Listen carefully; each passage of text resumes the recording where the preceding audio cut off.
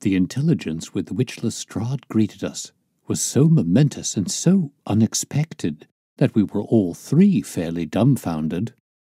Gregson sprang out of his chair and upset the remainder of his whiskey and water. I stared in silence at Sherlock Holmes, whose lips were compressed and his brows drawn over his eyes. "Stangerson, too," he muttered. "The plot thickens." "It was quite thick enough before," grumbled Lestrade, taking a chair. "I seem to have dropped into a sort of council of war." Are you sure of this piece of intelligence?" stammered Gregson. "I've just come from his room," said Lestrade. "I was the first to discover what had occurred." "We have just been hearing Gregson's view of the matter," Holmes observed. "Would you mind letting us know what you have seen and done?" "I have no objection," Lestrade answered, seating himself. "I freely confess that I was of the opinion that Stangerson was concerned in the death of Drebber. This fresh development has shown me that I was completely mistaken. Full of the one idea, I set myself to find out what had become of the secretary. They had been seen together at Euston Station about 8:30 on the evening of the 3rd. At 2 in the morning, Drebber had been found in the Brixton Road. The question which confronted me was to find out how Stangerson had been employed between 8:30 and the time of the crime, and what had become of him afterwards. I telegraphed to Liverpool, giving a description of the man and warning them to keep a watch upon the American boats. I then set to work calling upon all the hotels and lodging-houses in the vicinity of Euston. You see, I argued that if Drebber and his companion had become separated, the natural course for the latter would be to put up somewhere in the vicinity for the night, and then to hang about the station again next morning. "They would be likely to agree on some meeting place beforehand," remarked Holmes. "So it proved. I spent the whole of yesterday evening making enquiries entirely without avail. This morning I began very early, and at 8 o'clock I reached Halliday's private hotel in Little George Street. On my enquiry as to whether a Mr. Stangerson was living there, they at once answered me in the affirmative. 'No doubt you are the gentleman whom he was expecting,' they said. 'He has been waiting for a gentleman for 2 days.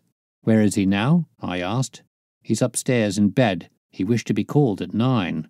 "I'll go up and see him at once," I said.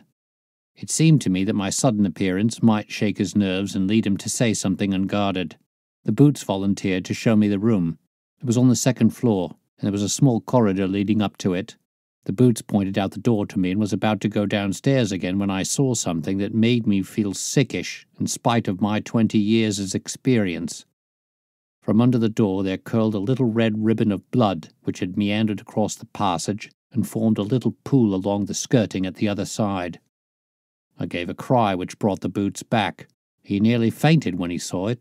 The door was locked on the inside, but we put our shoulders to it and knocked it in. The window of the room was open, and beside the window, all huddled up, lay the body of a man in his nightdress. He was quite dead and had been for some time, for his limbs were rigid and cold. When we turned him over, the Boots recognized him at once as being the same gentleman who had engaged the room under the name of Joseph Stangerson. The cause of death was a deep stab in the left side, which must have penetrated the heart. And now comes the strangest part of the affair. What do you suppose was above the murdered man? I felt a creeping of the flesh and a presentiment of coming horror even before Sherlock Holmes answered. "The word Russia, written in letters of blood," he said. "That was it," said Lestrade in an awe-struck voice, and we were all silent for a while. There was something so methodical and so incomprehensible about the deeds of this unknown assassin that it imparted a fresh ghastliness to his crimes. My nerves, which were steady enough on the field of battle, tingled as I thought of it. "The man was seen," continued Lestrade. "A milk boy, passing on his way to the dairy, happened to walk down the lane which leads from the mews at the back of the hotel. He noticed that a ladder which usually lay there was raised against one of the windows of the 2nd floor, which was wide open. After passing, he looked back and saw a man descend the ladder. He came down so quietly and openly that the boy imagined him to be some carpenter or joiner at work in the hotel. He took no particular notice of him, beyond thinking in his own mind that it was early for him to be at work. He has an impression that the man was tall, had a reddish face, and was dressed in a long brownish coat. He must have stayed in the room some little time after the murder, for we found blood-stained water in the basin where he had washed his hands, and marks on the sheets where he had deliberately wiped his knife. I glanced at Holmes on hearing the description of the murderer, which tallied so exactly with his own. There was, however, no trace of exultation or satisfaction upon his face. "Did you find nothing in the room which could furnish a clue to the murderer?" he asked. "Nothing. Stangerson had Drebber's purse in his pocket, but it seems that this was usual, as he did all the paying. There was £80 odd in it, but nothing had been taken. Whatever the motives of these extraordinary crimes, robbery is certainly not one of them. There were no papers or memoranda in the murdered man's pocket except a single telegram dated from Cleveland about a month ago and containing the words, 'J.H. is in Europe.' There was no name appended to this message." "And there was nothing else?" Holmes asked. "Nothing of any importance. The man's novel, which he had read himself to sleep, was lying upon the bed, and his pipe was on a chair beside him. There was a glass of water on the table, and on the window-sill a small chip ointment box containing a couple of pills." Sherlock Holmes sprang from his chair with an exclamation of delight. "The last link!" he cried exultantly. "My case is complete." The two detectives stared at him in amazement. "I have now in my hands," my companion said confidently, "all the threads which have formed such a tangle. There are, of course, details to be filled in, but I am as certain of all the main facts, from the time that Drebber parted from Stangerson at the station up to the discovery of the body of the latter, as if I had seen them with my own eyes. I will give you a proof of my knowledge. Could you lay your hands upon those pills?" "I have them," said Lestrade, producing a small white box. "I took them and the purse and the telegram, intending to have them put in a place of safety at the police station. It was the merest chance my taking these pills, for I am bound to say that I do not attach any importance to them." "Give them here," said Holmes. "Now, Doctor," turning to me, "are those ordinary pills?"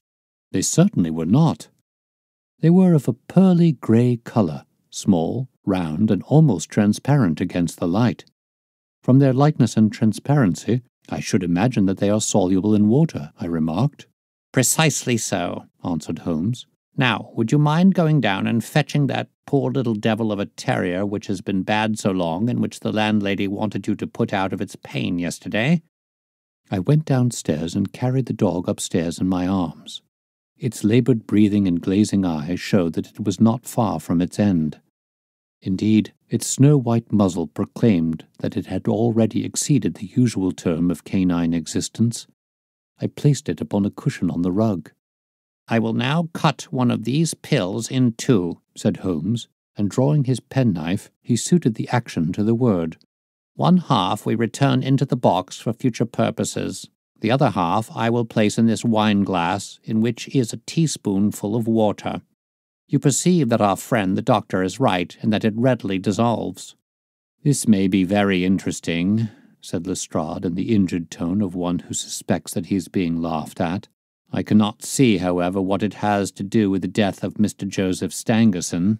"Patience, my friend, patience. You will find in time that it has everything to do with it.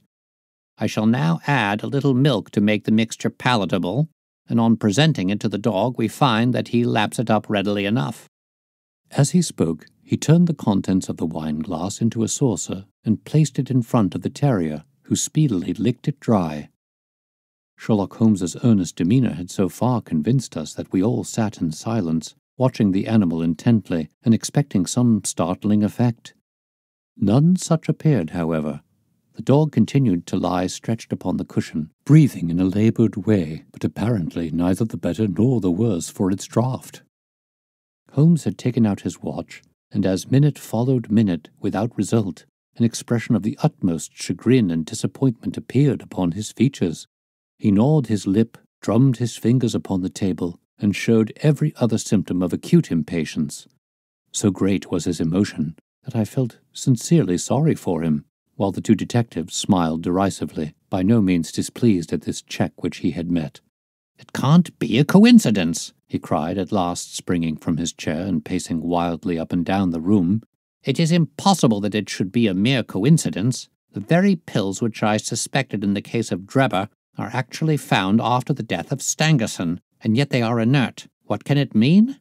Surely my whole chain of reasoning cannot have been false. It is impossible, and yet this wretched dog is none the worse. Ah! I have it! I have it! With a perfect shriek of delight, he rushed to the box, cut the other pill in two, dissolved it, added milk, and presented it to the terrier. The unfortunate creature's tongue seemed hardly to have been moistened in it before it gave a convulsive shiver in every limb and lay as rigid and lifeless as if it had been struck by lightning. Sherlock Holmes drew a long breath and wiped the perspiration from his forehead. "I should have more faith," he said. "I ought to know by this time that when a fact appears to be opposed to a long train of deductions, it invariably proves to be capable of bearing some other interpretation. Of the 2 pills in that box, one was of the most deadly poison, and the other was entirely harmless. I ought to have known that before I ever saw the box at all." This last statement appeared to me to be so startling that I could hardly believe that he was in his sober senses. There was the dead dog, however, to prove that his conjecture had been correct. It seemed to me that the mists in my own mind were gradually clearing away, and I began to have a dim, vague perception of the truth. "All this seems strange to you," continued Holmes, "because you failed at the beginning of the inquiry to grasp the importance of the single real clue which was presented to you. I had the good fortune to seize upon that, and everything which has occurred since then has served to confirm my original supposition, and, indeed, was the logical sequence of it. Hence, things which have perplexed you and made the case more obscure have served to enlighten me and to strengthen my conclusions. It is a mistake to confound strangeness with mystery. The most commonplace crime is often the most mysterious because it presents no new or special features from which deductions may be drawn. This murder would have been infinitely more difficult to unravel had the body of the victim been simply found lying in the roadway without any of those outre and sensational accompaniments which have rendered it remarkable. These strange details, far from making the case more difficult, have really had the effect of making it less so." Mr. Gregson, who had listened to this address with considerable impatience, could contain himself no longer. "Look here, Mr. Sherlock Holmes," he said. "We are all ready to acknowledge that you are a smart man and that you have your own methods of working. We want something more than mere theory and preaching now, though. It is a case of taking the man. I have made my case out, and it seems I was wrong. Young Charpentier could not have been engaged in this second affair. Lestrade went after his man, Stangerson, and it appears that he was wrong too. You have thrown out hints here and hints there, and seem to know more than we do, but the time has come when we feel that we have a right to ask you straight how much you do know of the business. Can you name the man who did it?" "I cannot help feeling that Gregson is right, sir," remarked Lestrade. "We have both tried, and we have both failed. You have remarked more than once since I have been in the room that you had all the evidence which you require. Surely you will not withhold it any longer." "Any delay in arresting the assassin," I observed, "might give him time to perpetrate some fresh atrocity." Thus pressed by us all, Holmes showed signs of irresolution. He continued to walk up and down the room with his head sunk on his chest and his brows drawn down, as was his habit when lost in thought. "There will be no more murders," he said at last, stopping abruptly and facing us. "You can put that consideration out of the question. You have asked me if I know the name of the assassin. I do. The mere knowing of his name is a small thing, however, compared with the power of laying our hands upon him. This I expect very shortly to do. I have good hopes of managing it through my own arrangements. But it is a thing which needs delicate handling, for we have a shrewd and desperate man to deal with, who is supported, as I have had occasion to prove, by another, who is as clever as himself. As long as this man has no idea that anyone can have a clue, there is some chance of securing him. But if he had the slightest suspicion, he would change his name and vanish in an instant among the 4 million inhabitants of this great city. Without meaning to hurt either of your feelings, I am bound to say that I consider these men to be more than a match for the official force, and that is why I have not asked your assistance. If I fail, I shall, of course, incur all the blame due to this omission, but that I am prepared for. At present I am ready to promise that the instant that I can communicate with you without endangering my own combinations, I shall do so.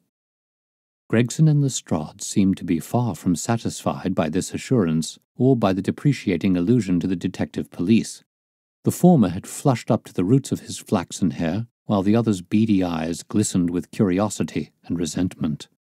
Neither of them had time to speak, however, before there was a tap at the door, and the spokesman of the street Arabs, young Wiggins, introduced his insignificant and unsavoury person. "Please, sir," he said, touching his forelock, "I have the cab downstairs." "Good boy," said Holmes blandly. "Why don't you introduce this pattern at Scotland Yard?" he continued, taking a pair of steel handcuffs from a drawer. "See how beautifully the spring works. They fasten in an instant." "The old pattern is good enough," remarked Lestrade, "if we can only find the man to put them on."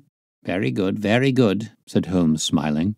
"The cabman may as well help me with my boxes. Just ask him to step up, Wiggins." I was surprised to find my companion speaking as though he were about to set out on a journey, since he had not said anything to me about it. There was a small portmanteau in the room, and this he pulled out and began to strap. He was busily engaged at it when the cabman entered the room. "Just give me a help with this buckle, cabman," he said, kneeling over his task and never turning his head. The fellow came forward with a somewhat sullen, defiant air, and put down his hands to assist. At that instant there was a sharp click, the jangling of metal, and Sherlock Holmes sprang to his feet again. "Gentlemen," he cried with flashing eyes, "let me introduce you to Mr. Jefferson Hope, the murderer of Enoch Drebber and of Joseph Stangerson." The whole thing occurred in a moment, so quickly that I had no time to realize it. I have a vivid recollection of that instant, of Holmes's triumphant expression and the ring of his voice, of the cabman's dazed, savage face as he glared at the glittering handcuffs, which had appeared as if by magic upon his wrists. For a second or two we might have been a group of statues. Then, with an inarticulate roar of fury, the prisoner wrenched himself free from Holmes's grasp and hurled himself through the window. Woodwork and glass gave way before him, but before he got quite through, Gregson, Lestrade, and Holmes sprang upon him like so many staghounds. He was dragged back into the room, and then commenced a terrific conflict. So powerful and so fierce was he, that the four of us were shaken off again and again. He appeared to have the convulsive strength of a man in an epileptic fit. His face and hands were terribly mangled by his passage through the glass, but loss of blood had no effect in diminishing his resistance. It was not until Lestrade succeeded in getting his hand inside his neckcloth and half strangling him that we made him realize that his struggles were of no avail, and even then we felt no security until we had pinioned his feet as well as his hands. That done, we rose to our feet, breathless and panting. "We have his cab," said Sherlock Holmes. "It will serve to take him to Scotland Yard. And now, gentlemen," he continued with a pleasant smile, "we have reached the end of our little mystery. You are very welcome to put any questions that you like to me now, and there is no danger that I will refuse to answer them."